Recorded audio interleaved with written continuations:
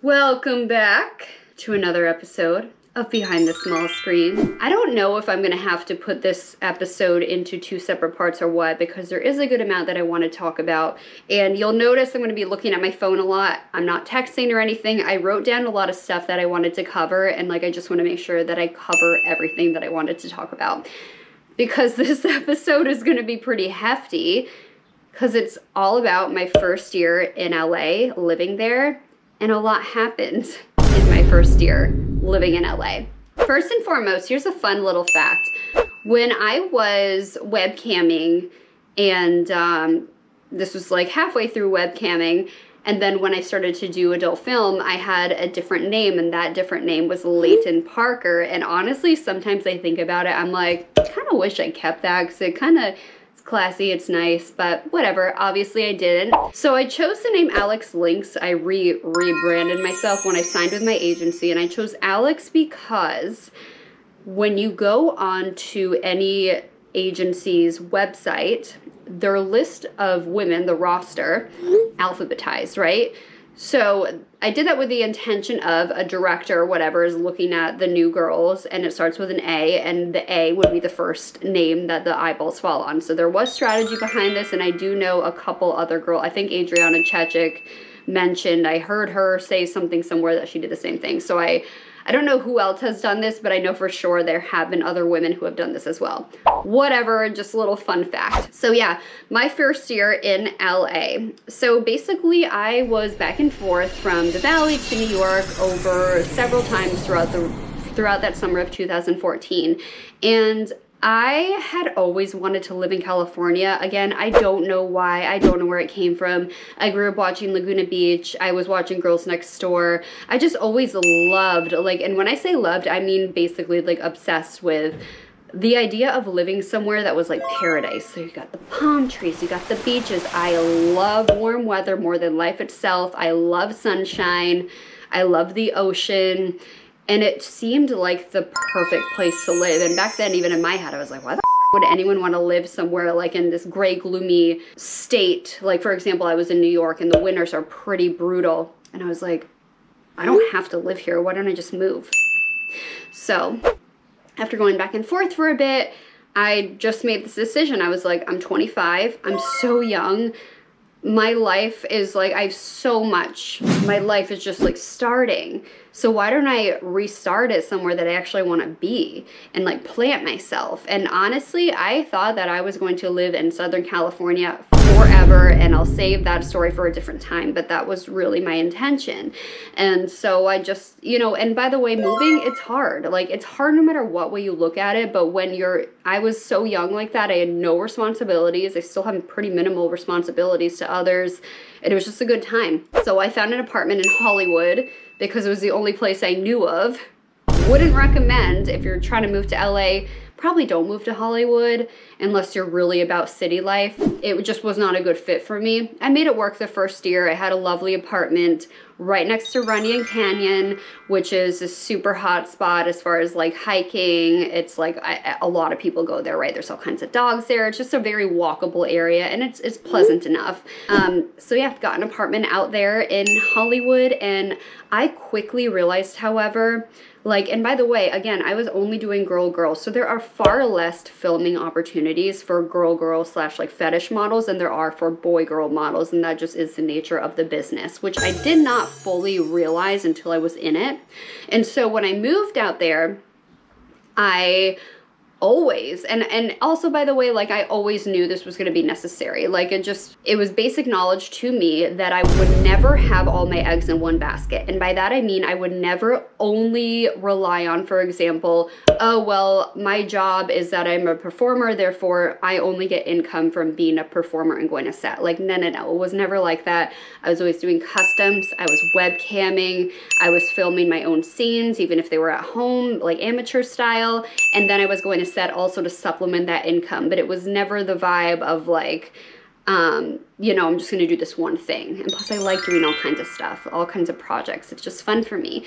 So And for like a hot minute, I was like, oh, maybe I'll just be a full-time performer and just go to set all the time. After realizing that was not an option, I basically had no choice but to get my hustle on in all these other areas. And that is where I very early on, and also in the cam world, I learned the discipline of just showing up for myself every day, of treating it like a business, of, you know, today I'll do 5 scenes, tomorrow I'll do 5 customs, whatever. Just really like staying on top of my staying, like I said, discipline, so key, right? I was just doing all these things, and sometimes I would go like 3 weeks to a month without getting booked at all for a company. And I just knew the importance, because of that, quickly realized the importance of being self-sufficient, of having other people help me, and just, you know, keeping everything afloat and moving smoothly forward. And oh yeah, so basically that with that attitude that I have, with the idea of like, okay, I gotta be self-reliant, I can't rely on anyone, even if I were working full times for companies, which was not a thing for me, would not have been a viable thing for me. You have so many what ifs. A lot of times shoots get canceled, talent gets sick, talent canceled, something happens with the set, like you never ever, sometimes there's a moratorium, which means the entire industry shuts down when there's a large STD scare, for example. There's too many factors that are out of my control. So that way I decided that going forward forever and always, I would always prioritize my content, my stuff, my fans over companies. Companies would be a cherry on top. My stuff came first. Very unpopular opinion and take on that world in that time. Nowadays, that's how it is. I'd like to say I was ahead of my time, because was. And that attitude was not taken too well. You know, sometimes, and I also understand an agency's business, sometimes my agent would get me a shoot, and occasionally I would say, no, I can't do it because I had a bunch of custom scheduled for that day that needed to get done. Rarely, but it would happen. So, yeah, I was always filming, always doing something on my own, and then doing the shoots in between. So I also found during that time a couple other platforms that were kind of like Canvy, but not. They were called Chapstar and Dreamlover, if anyone remembers those. Nowadays, the big one is Panther, which I am on. It's basically an app where you can text your favorite models, and you can charge for photos, for videos, for audio messages, for custom videos, all just on your phone. That's why I'm a huge fan of it. That's why eventually I did stop camming altogether, because it was a lot easier for me to just like be like this and just like sitting on a cam, like waiting for people. And it kind of evolved in that way. So I had all these different streams of income already established that I was always working on. So I always had money coming in. And that felt really good to know that I was able to provide for myself and give myself a sense of security and a cushion and stability. Very important. So I basically spent that first year, I was just doing girl. It was a little, like I would get scenes here and there. It was a little bit slower than I had thought. During that time, I was also, you know, I'm 25, 26, 25. And, you know, I was in LA. I wanted to make friends. I wanted to go out. I wanted to have fun. And there were times, like, this was like right before I made the full-time move to Hollywood, where, you know, we'd be out with the girls like me, Taylor, Brooke, and Carmen and Bailey, and like we would just go out, like I mentioned before. And I just remember one night, and rewind, by the way. In LA, it's kind of weird. It's a different vibe than any other city, because you have like, it's a city, but you can go to house parties, and these house parties are like in the hills at super bougie mansions, whether they're at like, you know, someone's house that they own, or it's just like a rented out place. And there's all kinds of people mingling there, like A-list celebrities, like musicians, like just mishmash of all kinds of people. So, you know, when I was that young, I was like, oh my God, like I gotta go out, I want to party. And I think that happens to a lot of people, because it's kind of like a culture shock, and you're just like in it. You're like, oh my God, there's huge parties happening like 20 minutes away, like let's go. Very easy to get swept up in. I'll get into that in a sec. But there was one time I do vividly remember, this is back when I was still like a drinker. I would go out and like get wasted here and there. And I got so drunk at this house party. I was with Carmen, and I think Brooke was with me. And I think the other chicks had left. Again, this is a while ago. My memory's fuzzy. I vividly remember being so drunk. We called an Uber to bring us back to the model house, and I ordered Carl's Jr. drive-through. So I got French fries and chocolate cake after being at this party with Carmen and I think Brooke. And I just remember waking up the next day and I had frosting all over my face. I'm like, oh my God, I am that. And needless to say, I had the worst hangover ever. And that was one of those points where I was like, I'm never drinking like this again. So like, by the way, fun fact, like I kind of slowed it down after that. So it did get pretty crazy sometimes. And like I said before, it's very easy to get swept up into that world because there's so many things happening at all times. You always have an option to go and party. So you really have to be disciplined and on top of and not get sucked into things, especially when you're that age and you're a woman. You know, you first move out, you're hanging out with promoters, the promoters take you to the clubs, it's like so cool, and it's like, but it's like the same thing all the time. And for me personally, luckily, I've always been pretty disciplined, so always in the back of my mind, I was always pretty responsible. Like even if I would go out, I would still be like, okay, I gotta be home by this time because tomorrow I have work or I have to do these customs or whatever. But I saw a lot of people I knew, whether they were girls that like got in the industry and partied hard and then crashed and burned and quit and never to be heard from again, or just people in general that I just encountered, like I crossed paths with, that like just really got sucked into like the party scene. And the thing that I learned quickly on, thank God, was that the party is always going to be there no matter what.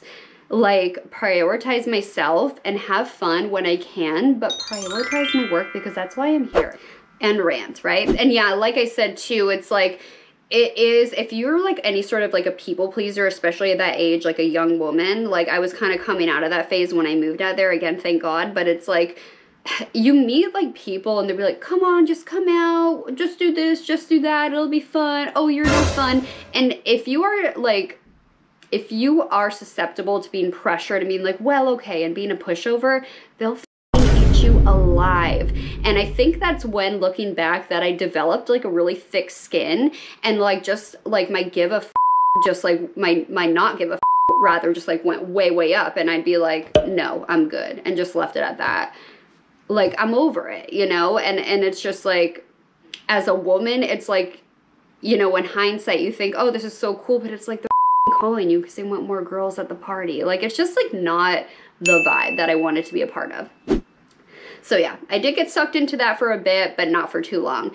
Anyways, oh God. Yeah, I did get sucked into that for a bit. And speaking of, another thing that stopped me from going out to parties for a long time, and oh my God, am I lucky. Okay, so I got an invite, I don't even remember. I somehow got an invite to the Playboy Mansion to a party, like a random weekend in the summer.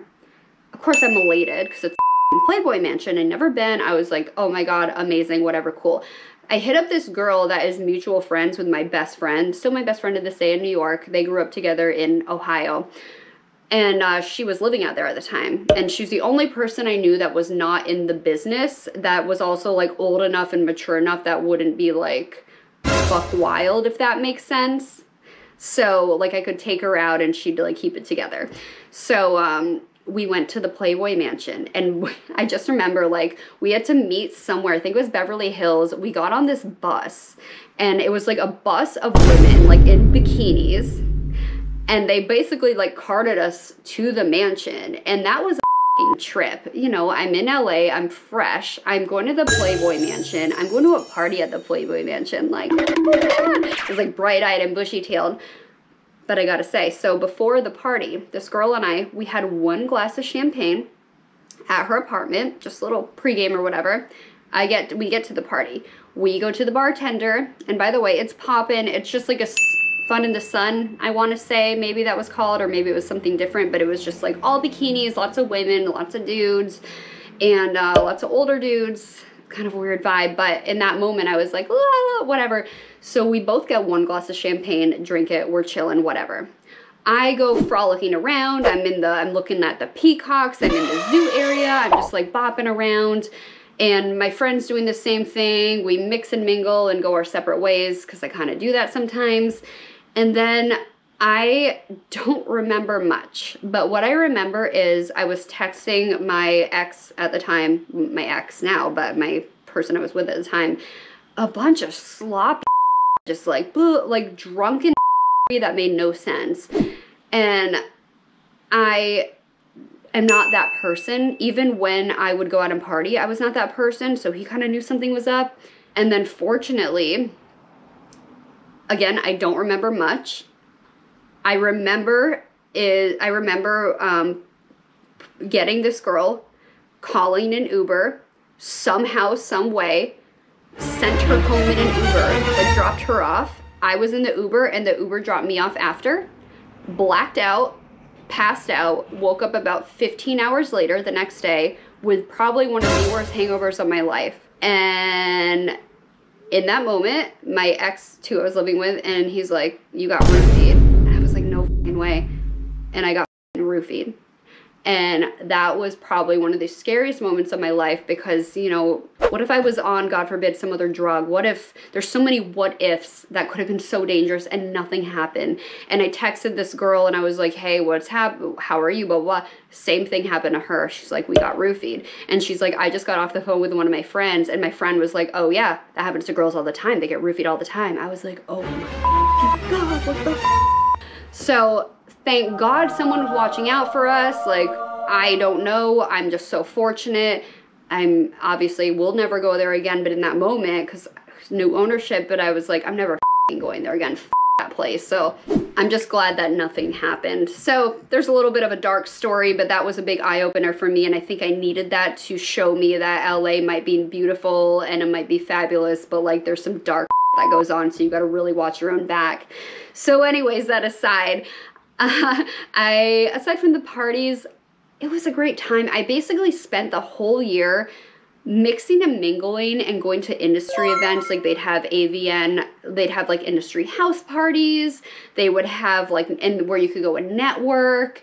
They would have like random talent would have little get-togethers. So I was doing everything I could to like get in with the adult community, because even back then I knew like it's really all in who you know. It's all about networking. I need to meet the right people, and plus I wanted to make friends. And at the same time, it was hard for me because I always, in my mind, I always wanted to have a life outside of the adult industry, and that was by far the hardest thing for me to cultivate, and that took the longest time for me to cultivate. It actually took a couple of years for me to really like bring to fruition, because you know, I was out there in my whole bubble. It's my whole world was that world, and that was fine, but I always wanted more than that. So I spent a lot of times, I was going to set. I know I shot for Hustler. I think I shot for them again. Girls Way. Definitely all the girl opportunities I could get, I took. All the fetish ones, and I was slowly working my way into the industry, and every day just becoming more and more confident that I was gonna do this my way. I was gonna prioritize my content and my fans over the companies.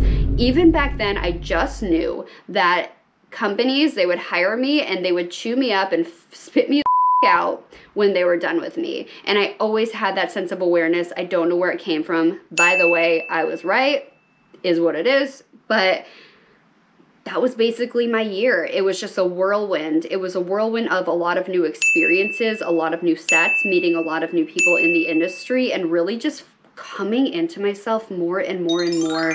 And I gotta tell you, the first year, I've heard this before too, when you move to a new place, the first year is always the hardest.